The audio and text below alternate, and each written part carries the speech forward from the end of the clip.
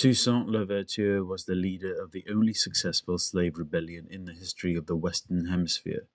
He is considered to be the founding father of Haiti.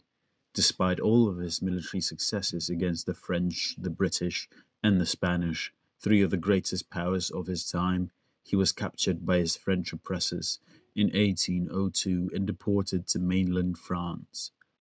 In Paris, he came face to face with his stark contrast, Napoleon Bonaparte.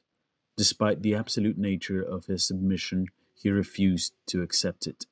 With his sharpest weapon still at his disposal, his tongue, he assailed Napoleon with these words: "In overthrowing me, you have done no more than cut down the trunk of the tree of black liberty in Saint-Domingue. But it will spring back from the roots, for they are numerous and deep."